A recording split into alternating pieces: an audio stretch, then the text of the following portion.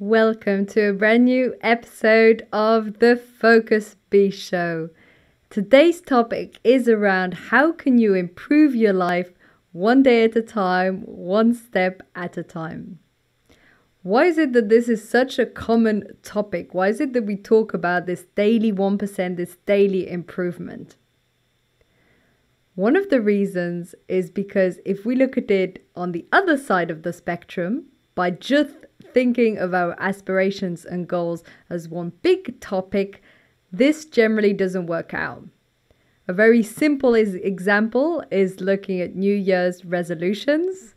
We have these big aspirations, these big goals and ambitions, and how long do we stay and stick by these New Year resolutions?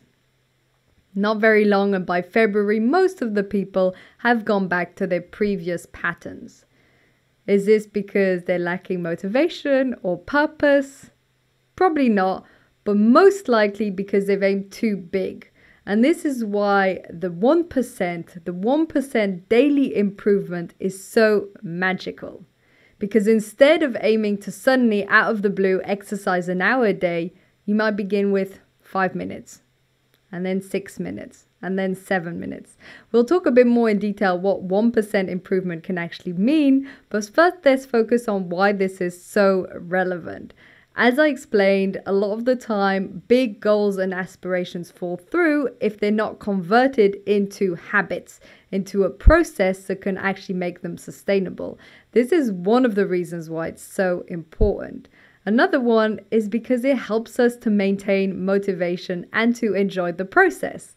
Because by having these small little steps, these small milestones and improvements, we are far more likely to stick to it and to enjoy it as we go along. By improving our life or our habits by only 1% every single day, this adds up to us being 37 times better by the end of the year. This is something that James Clear explains really clearly in his book Atomic Habits. Again, we'll explain more in depth what 1% improvement can mean, but just think about it in general. If you just tweaked and improved little things in your business, in your health, in your relationships every day, what would that look like a year from now? How can you put this in place? First of all, you need to think about which categories you want to improve. This is essential, otherwise you can't put the improvement in place. So full clarity on the type of improvement you're looking at, and specific. Being very specific as to what does this 1% improvement look like. Once you have this way of processing and thinking, you're far less likely to procrastinate, because it's an easier way to go about it. Putting in place this small daily improvement is so much easier than having these big, lofty goals.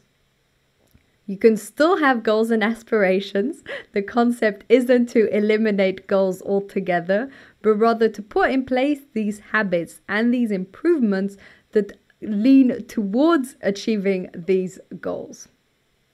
A great example is if you want to build, let's say, a practice, an exercise daily practice. You want to exercise 45 minutes every single day.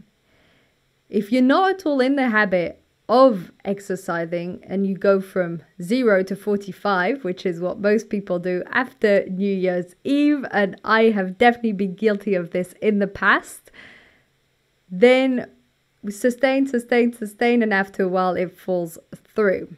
Except maybe for you lucky ones who are listening to this and who actually have managed to sustain your habits and purpose after New Year's Eve. Congratulations if you have, but most of us fall through if we go from 0 to 45.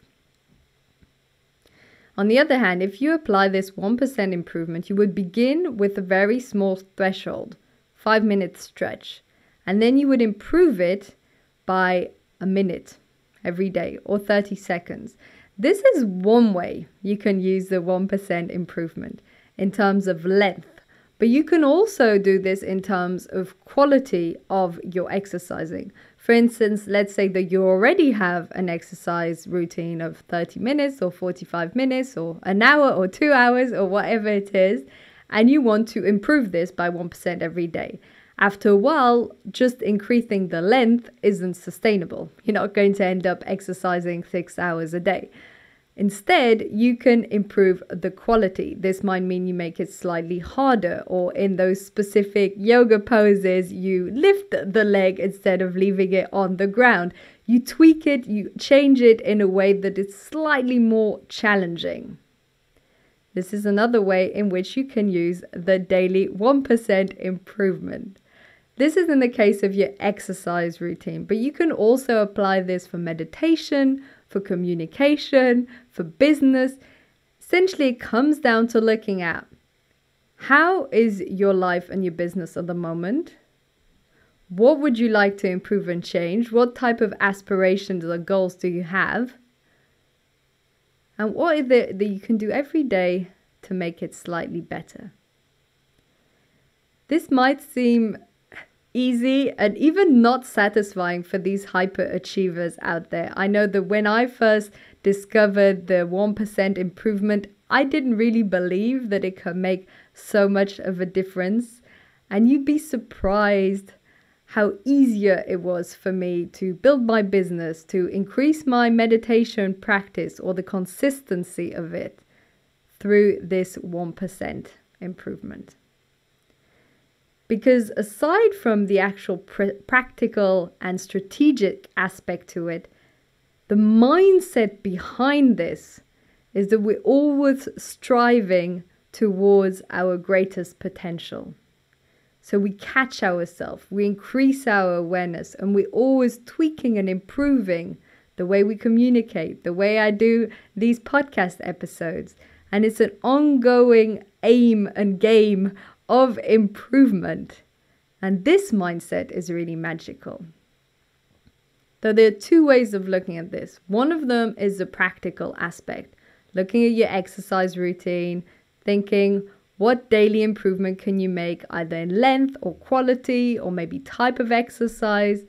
And the other one is what mindset can you have, can you embrace, that will help you to raise your awareness, to always go towards your potential, and which leads to a more fulfilled and happier life. All in all, I feel that this 1% improvement, daily improvement, highly contributes to us feeling more fulfilled, helps us to persevere, no 0 days, always doing a minimum, always maintaining this consistency and regularity that helps us to be stable and thrive in our progress. I invite you all to think about these different categories and to think, where can you put this in place to be 37 times better a year from now in this category? It's a true joy that we all get from growth, from personal and professional growth. And it's such a wonderful journey to be on. I hope you've enjoyed today's episode. Please subscribe, leave a comment or a review. I'm always thrilled to read your comments and answers. And let me know some examples of daily 1% improvement that you apply in your life or your business. Thank you so much for tuning in today.